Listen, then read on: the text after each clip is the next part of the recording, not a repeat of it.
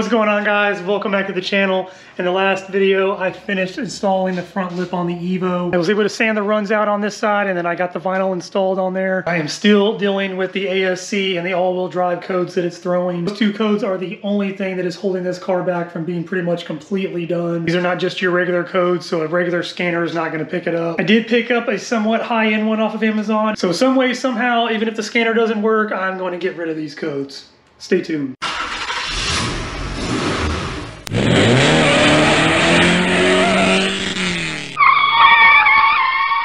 In case you did miss the last video, here is the front lip that I installed on the EVO. In the video before that, I repaired some paint chips and cracks on here. I had a few sags or runs over here on this side that I was able to polish out. And then I added my stripes down here to match the rest of the car. I also added on these little scrape guards here. I was pretty certain this thing was going to scrape at the bottom of my driveway. I mentioned it in the last video. My Focus ST had a splitter that stuck out pretty far, and that thing drug every single time. But somehow I got really lucky. It was literally about 1/8 of an inch off the ground. So as long as I take it easy, I should never have to worry about this thing scraping, at least not in my driveway. The car actually drives just fine, but every single time, as soon as I turn the key on, I don't even have to start the vehicle.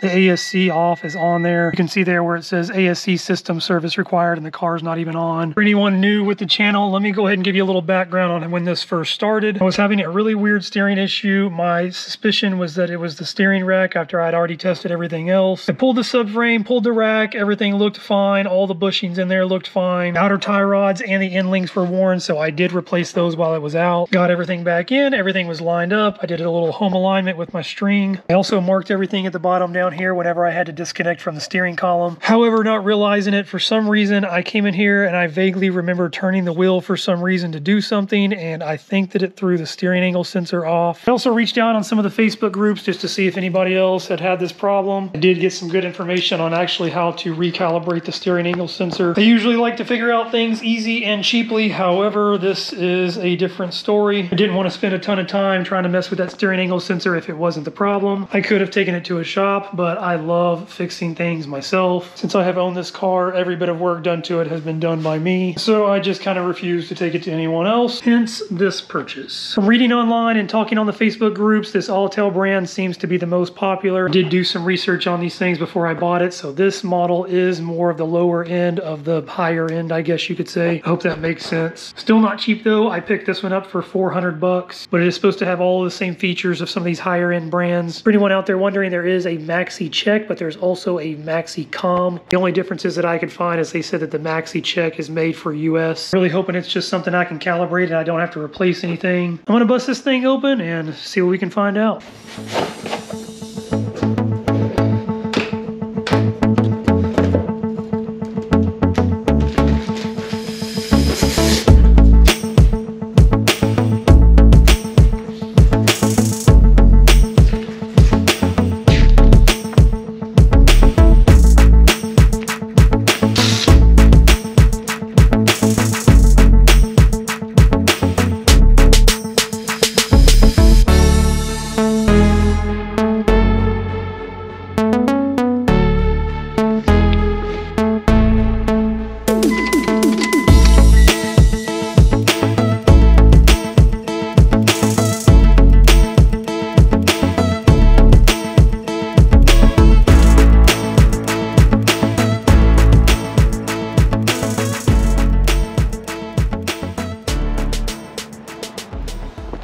Sorry guys, I jumped ahead, but I did disconnect the scanner already. What I did is actually erase all of the codes. I want to go drive the car one time just to see what all pops up. The ASC system service required is already on there still. I just want to make sure that I'm not chasing any unnecessary codes. And when I get back, I will run through them and then just kind of explain everything that I find. Just pulled back in the garage. I didn't film anything while I was driving, but the all-wheel drive service also came on, or four-wheel drive. So I'm going to connect this thing back up now and see what all pops up. I'm glad I did erase everything and just take it for a little drive, because there is a lot less on here to actually read this time. I've gone through some of it, but let me go ahead and show you. So this first one right here, when I click on it over here, I'm going to click on read codes. Gives you this P0219 code. From my understanding that this is just something that is set by the manufacturer, and so if the RPMs exceed a certain limit, this pops up as a permanent code. It's kind of to be expected, I guess, with some of these tuner cars, especially if you are tuning them. Although this car is a stock block, it is a stock head, so if anybody did do that, hopefully nothing was damaged. The fact that I was able to tune the car with no issues, I don't think that anything's seriously wrong. But again, this is a non-erasable code. Every single time you erase it, once you run it again, it pops up every single time. And if I hit escape, it'll take me back. I'm going to click on the ABS ASC one right here. Again, click read codes. And exactly what I thought. I'm going to click on the AYC and ACD one. Read codes. And again, SAS, steering angle sensor. I'm going to go ahead and get out of this, and I'm going to go try to do a steering angle sensor calibration. I'm going to click on service now. And then right here is my steering angle sensor.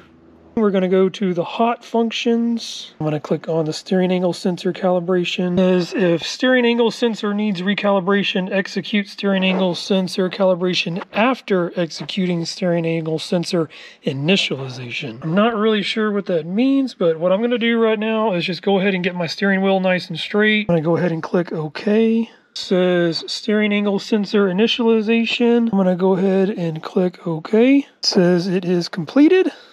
Okay, please execute steering angle sensor calibration after making a tire and steering wheel straight. I'm going to go ahead and click OK again. It's telling me that it cannot execute this because the steering angle is not within plus or minus 15 degrees. Not sure if I just need to be able to turn the wheel some to get it somewhat straighter. Click OK, I'm going to do some digging and then I'll be back. All right, I think that I have figured out the issue that I'm having. The problem is that even though when you do a recalibration, the steering angle sensor still has to be somewhat in range. If the wheel gets turned a couple of times or even once, it's definitely going to be out of range. What I'm going to do is disconnect the shaft down here where I did originally. While it is disconnected, I will just take my wheel, turn it, try to get it straight again. I know that this thing is lined up on the splines down there correctly, so as long as I can get it back in range, it should line up perfectly. In theory, it sounds great and hopefully it works, but we'll see.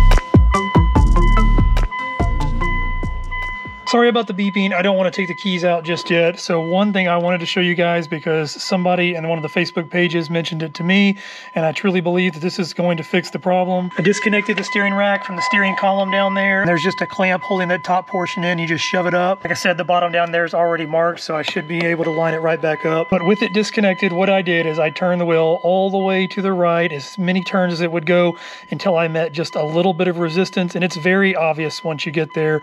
I counted that and then turned back the other way, counted that one as well. This gives me my total number of rotations. Going to the right, it was 2.5 turns, and there was about 15 degrees more on top of it. From there, I went back to center, and then I went back to the left, and it was 3 3/4 turns. In total, you get 6 and about a quarter turn. If I divide that in half, I pretty much get 3. What I'm gonna do now is just turn this thing back 3 full turns, try to get everything lined up, and then redo the calibration.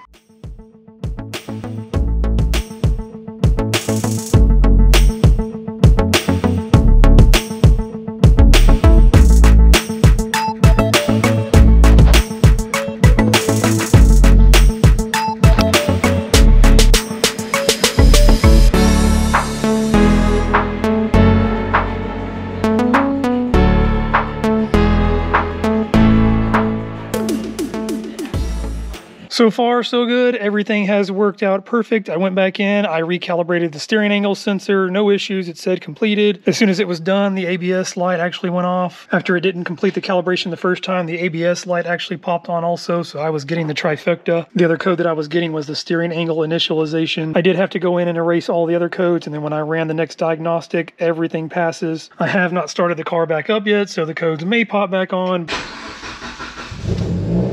The ASC system service required is still popping up. I do want to see if I turn the wheel here, if the 4-wheel drive code pops on. And it does. After running the codes again, the engine overspeed condition is back. Like I said, I'm still getting the ASC and 4-wheel drive codes. If I click on read codes now, one of the ones that it gives me is internal steering angle sensor error. Obviously, the first thing that you look up is it's going to say to replace the steering angle sensor. To do that anyway, the steering wheel has to come off. So before I actually go and order one, I'm going to go ahead and get all of this removed and make sure that everything is connected up right, just so I'm not ordering parts that I don't need.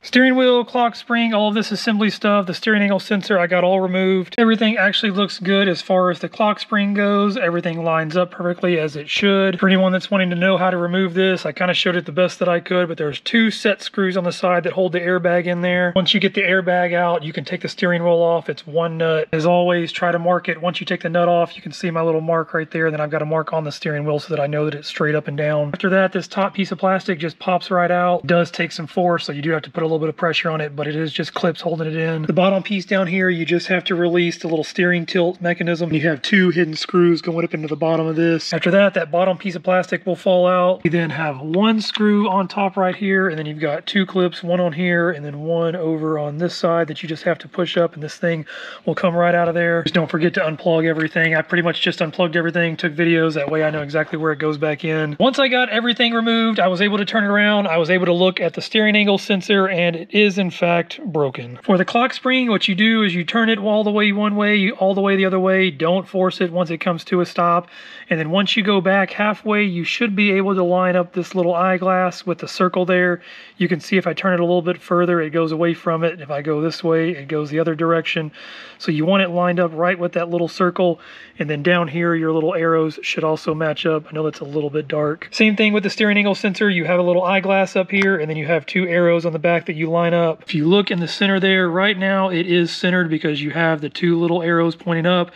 If I go this direction a little bit, you'll see that there's arrows that it's telling me to go back the other way. I don't know how well you can see that. It's a white arrow, but it is pointing this way, telling me to turn it back that direction. And then if you go too far the other direction, you get the white arrow pointing the other way. All you do is just line up those 2 little black arrows pointing up in the center. How I know that this thing is broken is because those little black arrows are supposed to be lined up while the arrows in the back here line up with these 2 little bars. You can see here when I actually line them up, that's how it's lined up. And then over here, I never can get them lined up in the center. I'm not certain that that's indicative of a broken one, but that's pretty much the only thing that I can see wrong, and it's definitely something that's not right. So I'll get online tonight. I'll order a new steering angle sensor. Here's the part number. I hope you can see that if anybody else needs to order one. And once the new one comes in, I'll get it reinstalled, and then we can try this thing out again. Fast forward, it's been a couple of days. Huge shout out to the DFW EVO Club. It's actually been a huge resource. I was able to source out a couple of things through there. Brand new sensor online was around 200 to 250 bucks. I just had to drive about an hour to go pick this one up and picked it up for 80. Let me show you the difference between the good one and the bad one. So this is the bad one over here. One thing that I was mistaken on is that when you turn it, I thought that it had to be lined up with the 2 little black arrows that are in there. That is actually not the case. If you turn it back just slightly, you can barely make out the top of the square at the very corner. That is what is supposed to be lined up in the glass right there. Super excited to get this thing on there. I'm going to get this thing fully reinstalled and then do another calibration.